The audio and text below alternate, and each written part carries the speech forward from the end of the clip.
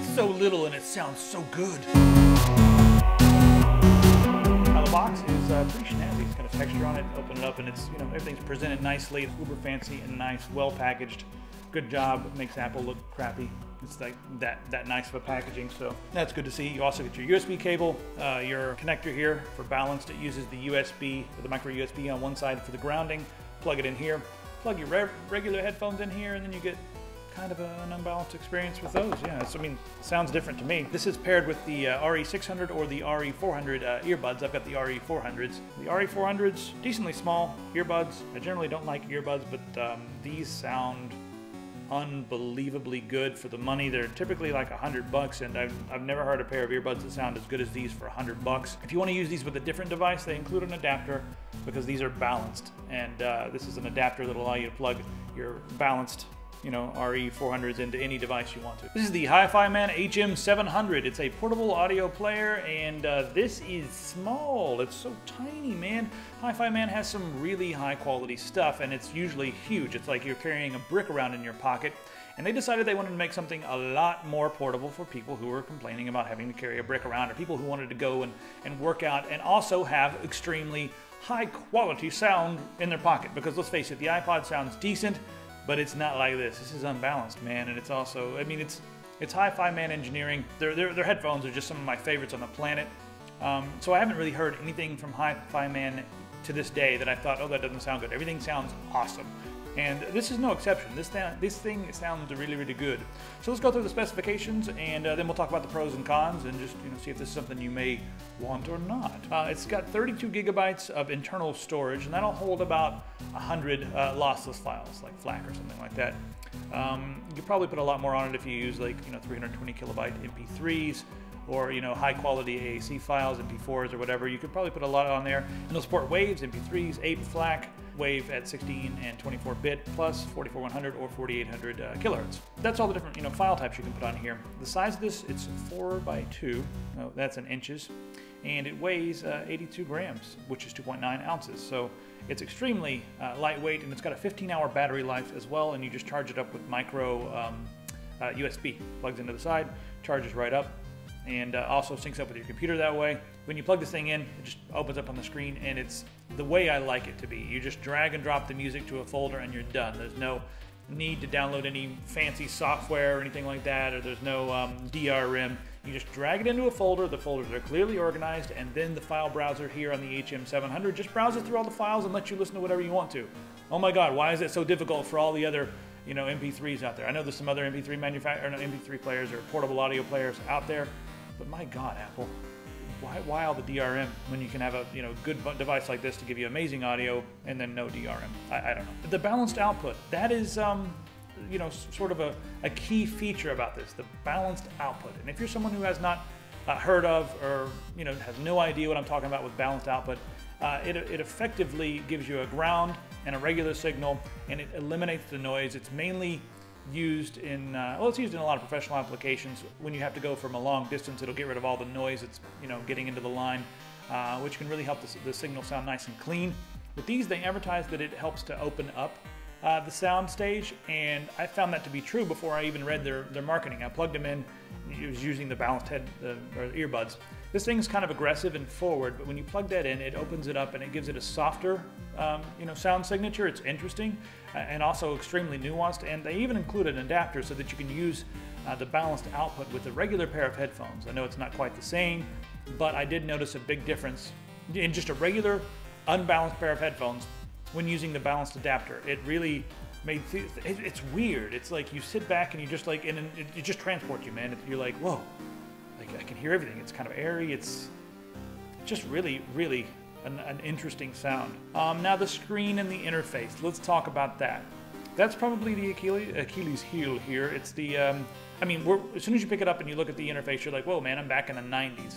This interface is not made to impress. It's not touchscreen. The screen is tiny. It's terrible outdoors. In bright sunlight, you can barely see it. Plus the fact that the thing is almost a mirror on this side. Like, you know, when it's turned off, you can use this to put on your makeup or whatever, man, if you wanted to like do your eyeliner or something.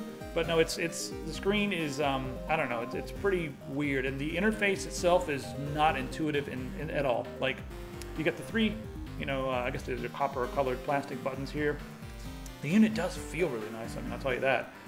But you know, the middle one, if you hold it down, it turns it on. And then these two on the side, for some reason, that's volume up and down. And then down here we have, you know, the different selectors.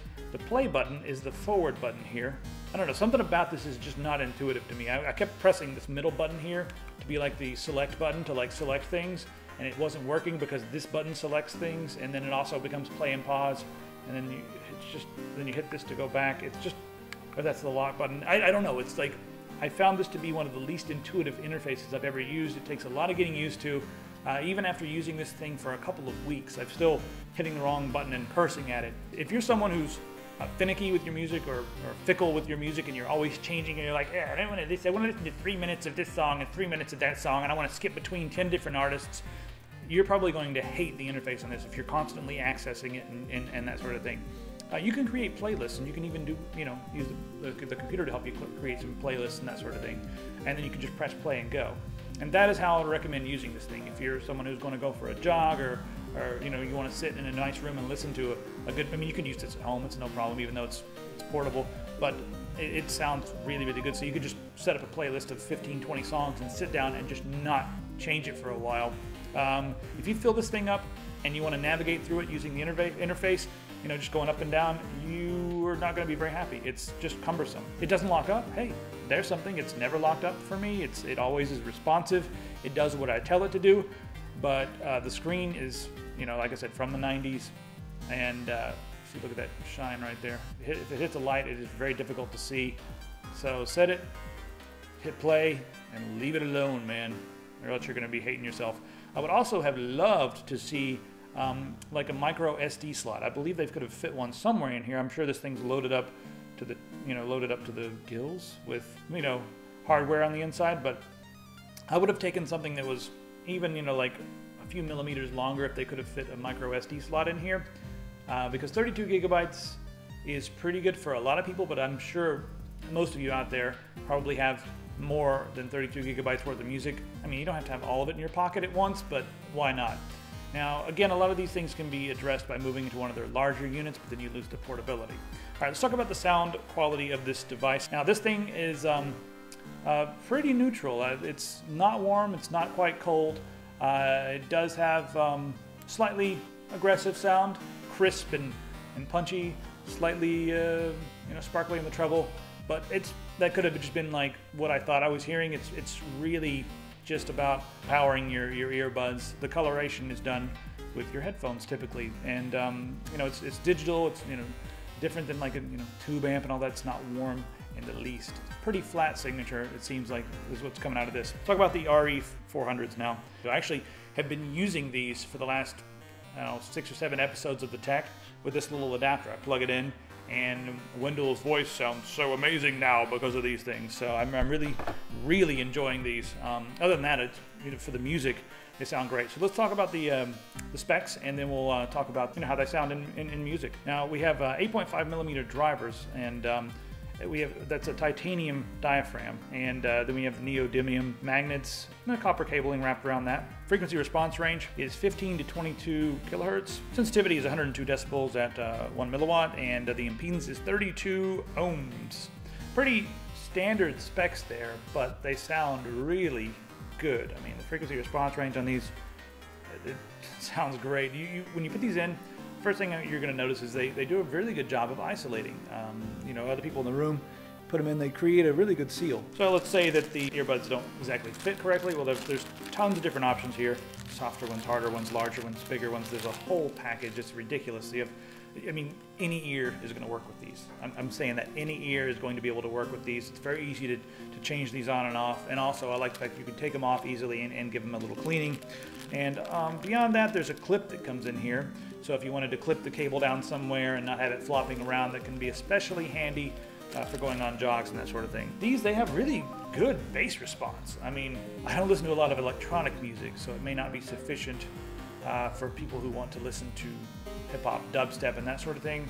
But it is pretty booming and clean classical music. Like the bass is it's really nice. You can really hear it in there. Rock and roll kick drum is tight and has a powerful, you know, hit behind it. Vocals also sound really clean, and the one thing I like about these is there's sort of a, I don't know, like a breathy quality about them. Some people, I guess, call that airy. The treble was bright, but it doesn't produce fatigue. It's just clean, and there's a soft edge on everything that I really like. But they sound really good, and especially with the, you know, the balanced output on these, it really helps. I notice when you plug them into a regular source, it's a little bit brighter. So I think they both really sound good. And I mean, it's all about the sound quality here. The biggest downside being the screen and just the interface. It's, in a word, it's really awful. And I didn't expect it to be amazing, because I think all of the R&D and all the technology goes into the audio quality here. It's not about producing a slick, you know, touchscreen interface or anything like that. It's about producing the best sound quality possible. It's for discerning people who really need the best sound quality possible and want it in a portable device. But also, you can get this. This is, you know, like a little armband you put on. This fits right in there. Now, this is kind of cool because it has the clear face here on the outside. You put it on your arm. And since it has a clear face and all these buttons, it's not a touchscreen, they're actually tactile buttons. You can actually, you know, use the unit right through here. Just put it inside there and click away. It's really sealed in there nicely. This is going to be great if you're going to the gym, because you can, you know, get a little bit drops of water, some sweat on here. You could probably even, actually this thing, you could probably go jogging in the rain and be all right. I mean, you wouldn't want to get the water in there or anything, but a little bit of light rain may be okay on this. I'm not endorsing that idea, but saying you may be able to get away if it starts raining while you're out on a jog. It's sealed in there nicely. Last thing I want to mention is that the headphone jack, instead of being on the top of the bottom and the USB, it's on the bottom here. So we got headphones here. They're both on the side. So you'll have cords sticking out of each side of it instead of on the top or the bottom. I would have much rather had the ports on the top or the bottom. I think it would have made a lot more sense. When you have the adapter here for the balanced option, and you have that on, then you have a cord coming out of each side of the bottom, and you put that in your pocket, it just makes it a little bit more uncomfortable in your pocket. So that's another thing to think about. For me, it really is all about sound quality, and I haven't heard any portable audio players that sound anywhere near this good. The earbuds sound amazing for the money. So from that standpoint, it's about as good as it gets. Usability standpoint, I don't know.